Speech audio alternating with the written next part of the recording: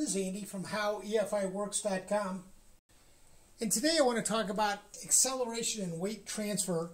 This is primarily on a car like a drag race car that has the ability to tune the power and also the weight distribution.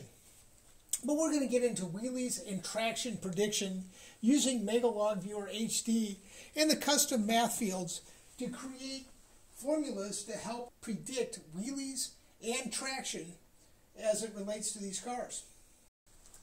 I'm going to talk about how we can add and pull power at just the right time in the run using the turbo timers and that sort of thing, and how we can move weight around to get the behavior we are looking for in our car. We've all seen these dune buggies. These cars have anywhere from about 50 horsepower up to 150 horsepower, but they have all the weight concentrated in the back of the car. You might only have a couple of 100 pounds on the front tires when the car's sitting still, and we all know that these things are wheelie prone, even with these very low power levels. We've also seen cars that have way too much weight in the front of the car, and in this particular case, every time the guy gets on the power, he just fries the rear tires. Notice how the front has picked up very little, if any, and also that he's only partially into the throttle. This is our Camaro from one of my previous videos. Nothing's really changed here. You can see the center of gravity height in the circle just below the mirror. I've drawn in the force vector, which is the vector that accelerates the car. I know the guys that are really the math guys are going to say, well, that's pointed the wrong way, but we're going to go with it this direction just for clarity. It's this arrow is the force that accelerates the car. And we have the weight vectors, which if the car was 50-50 sitting still, a 50-50 weight distribution, these arrows would be the same length. But as the car accelerates, most of the weight comes off the front of the car, and almost all the weight is on the rear. And the maximum length of that arrow is the total weight of the car. Say if it's a 3,000-pound car, just about to pull a wheelie, you might be at 2,900 here and 100 pounds here, and as it pulls the wheelie, that front arrow goes off to 0. The max length of the acceleration arrow in red is the maximum available force to accelerate the car. That works out to be the total weight of the car, call it 3,000, times a coefficient of friction. The coefficient of friction, if you may remember from physics, runs from about 1.2 on a street car, street tire on concrete, up to about 2.75 or so on a drag race radial on VHT. You hear acceleration numbers of like 5 and 6 or something on the rails. Basically what they're doing is adding downforce with a rear wing to get into the math. But we're going to assume for these calculations that the car has no significant downforce. This is our graph from the previous videos, and please, if you haven't seen this yet, go back to the previous videos to watch them first. But what I've added is, in green, the max possible acceleration in G's. Here it is right here. And I've also added in green at the bottom the weight on the rear tires, which is a percentage of the total weight. And I have the weight on the front tires, which is in pounds. So you can see it drives itself to 0. As little as weight as possible to put on the front tires is 0.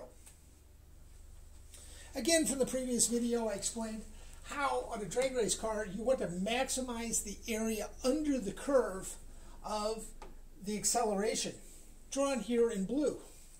But notice the max possible acceleration is quite a bit higher at the very beginning and as the guy drives down the track. So how did I do this? Basically what I have is 11 input cells that we use when we build the car. Here they are zoomed in, where the ones in white are generally for any given car once you've built it. It's the center gravity height off the ground, the car weight, say 3,000 pounds, the percentage of weight on the front, which goes from about 60% front weight distribution on a stock car. Out for a dune buggy may be 10, 15, 20% of the weight on the front end. The rollout time, granted, that's relatively constant for any given car that you build. Runs in the 0.2 to 0.3 tenths of a second. And of course your wheelbase. That's from front to rear of the car. Call it maybe 100, 110 inches on a typical drag race car. We have in yellow are the adjustments that we make to get your sensors dead on.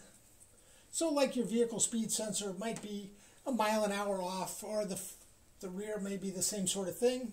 And then in red, that's the coefficient of friction.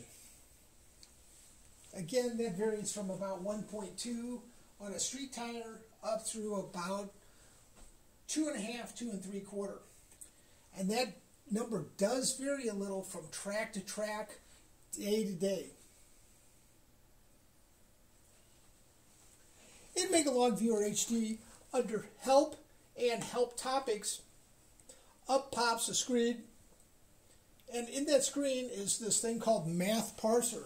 If you hit Math Parser, what it does is pops up a screen of all the available math fields you have. Let me zoom in real quick, but you can see it has some smoothing functions, sines, cosines, absolute value, and rounding, and all sorts of other things. But it's these formulas that you do to write the math. On the far right side is what's called the syntax. It works very similar to Excel. If you understand how Excel works in writing formulas, you can catch right on to this. But with those two bits of information, I can run calculations to get all of the rest of these things. Let me give a quick example of writing a formula. What you have is under calculated fields, optional fields. There's some that are built into the software. I happen to have the one called millisecond per cycle. That's engine cycle. But if I wanted to create injector duty cycle based on, we already have the pulse width, all I do is type in 100 times the injector pulse width, and you don't have to retype this. By the way, it is in brackets, square brackets. But if you had Control Spacebar on the latest softwares, it will give you a drop down, and you can go down, hit IN for the first thing that starts with INJ, and hit pulse width, and divided by the milliseconds per cycle, and you can get duty cycle. Where your launch, this is basically your trans brake button being released. RPM comes up, the track timers start. Here is your location up the track where it's the 60 foot, 330 and 660 or 1/8 mile. Here we have the acceleration in blue and the max possible acceleration in green. This number is a calculated field. Acceleration comes from accelerometers in the car. And then what we have is mile per hour front tire, which you can see in this case is having a little trouble keeping up, but we also have the miles per hour calculated from the accelerometers and also from the rear wheel speed sensors. And everybody knows in drag racing, you can't really count on the front tire to give you the right answer. You can't count on the rear tire to give you the correct answer because they may be slipping. So what I use is all three of them to come up with the real answer. And then I have the weight on the rear tires as a percentage and the weight on the front tires as a raw number. I also have a calculated fields that I call DR Race On. Basically what it's watching is the throttle position sensor and the trans brake. When that releases, I start all the timers, and you can see right here is where the nitrous turns on and the acceleration starts. Again, from the previous video, here's the area under the curve for the acceleration, but notice this yellow area. This is where I left some power on the table. I could have hit the car a little harder out of the hole, but right here, you do not want to add any more nitrous. And you can see where they start to diverge again, where you could add power if it was available for you. You can see where the front tire was just skimming off the ground. That's perfect. If you can see possibly in the video that there is a slight difference between the theoretical acceleration and the front tire. What that is that front tire is still slipping. And again, the car fully went up on the back tires, which is why it was just barely slipping. Here's the same car in a different run. I'm zoomed out a little bit. And by the way, I didn't set it here, but if you set your cursor right here and hit Control 0, it will set your timers at the bottom so you can see how far into the run you are. But I happen to have the track timers is on this display of 1.22 seconds. And you can see where he is very close. The two lines are very close to each other. Let me go ahead and highlight that. Here it is where the two lines, the gap between the lines is highlighted, but between the red arrows is where you don't want to add much more power. And sure enough, you can see where the front tires are just skimming on the ground and actually lift for a split second, start setting back down. Right here is where you would want to add more power if you had power available. It turns up he was fully on the nitrous at that point. That is a near textbook run. Also notice at the bottom that is very close to his 100% weight transfer onto the rear tires with virtually zero weight on the fronts. Here's the same car, different weekend. What was a far slicker track. And here it is, the calculation for 2.591 is his wheelie limit. That's based on where the weight is in the car. But right here as it runs this calculation, it says our maximum traction limit is about 1.2. And sure enough, these two lines got very close. Also notice at the bottom, you do not fully have the weight on the rear tires. And sure enough, when the two lines got together, I predicted there was going to be a problem with traction. Here it is right here where you can see the rear tires start to blow off. Let me highlight that. Then you can see right here is where the driver noticed. Here's the first place the driver really noticed to get out of the power. That's about 0.2 of a second total. But again, the tires just keep accelerating. They finally start to catch up. The driver decides to turn the nitrous back on, and sure enough, the car starts accelerating, again gets to the limit, and starts blowing off the tires, and he decides to go ahead and get out of the power entirely.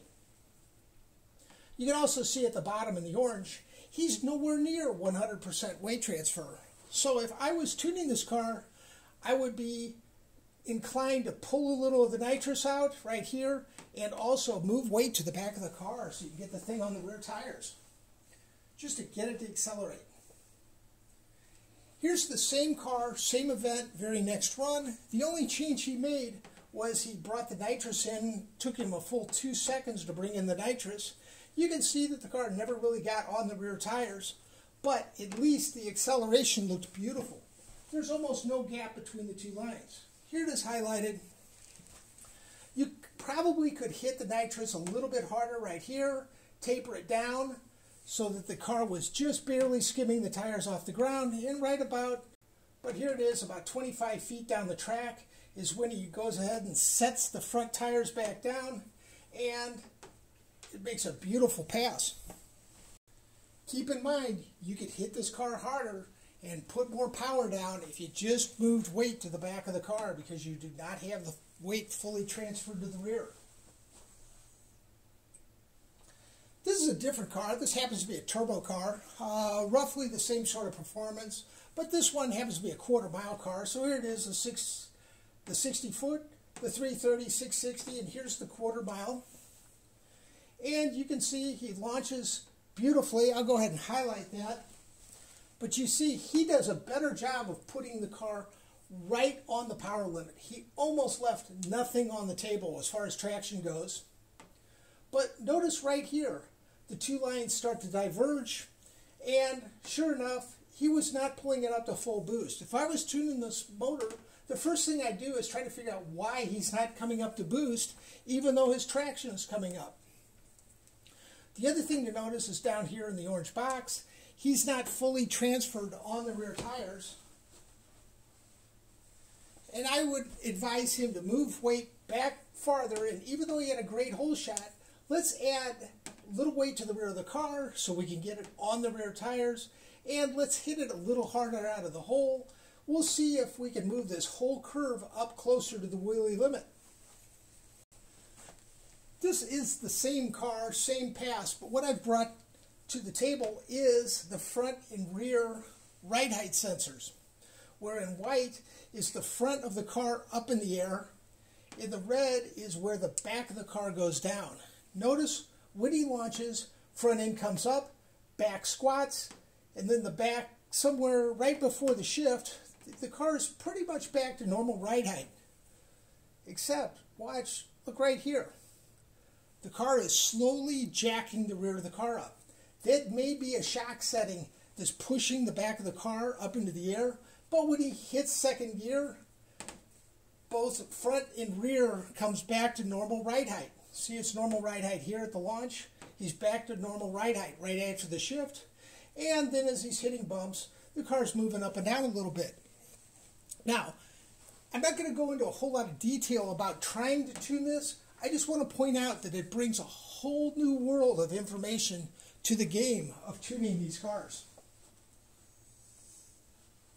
I want to thank my friends at tunerstudio.com. These are the guys that develop Megalog Viewer HD. That's the software I use to tune almost all of these cars. And I have a PayPal account. Should you have the desire to help me stay motivated, you can always help donate at paypal.me/howefiworks. And if you want me to set this up for your car, you can email me at whittlebeast@gmail.com. I can do this on almost any data, provided you do have the wheel speed sensors and the accelerometers. But Holly data, almost any data, works just fine. Thank you for watching.